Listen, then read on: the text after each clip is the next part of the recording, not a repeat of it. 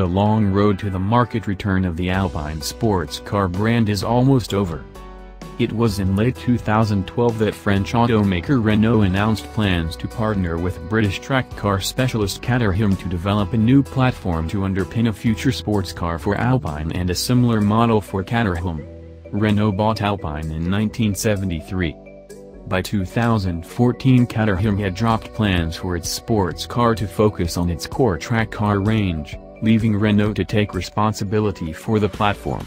Renault has continued to develop the platform for its own sports car, and today we have new spy shots of one of the prototypes.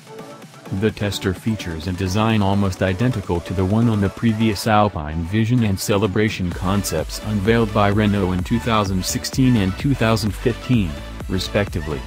The lines on the hood, the quad-headlight arrangement, and the trio of panels that make up the side windows all hint at the Alpines of old.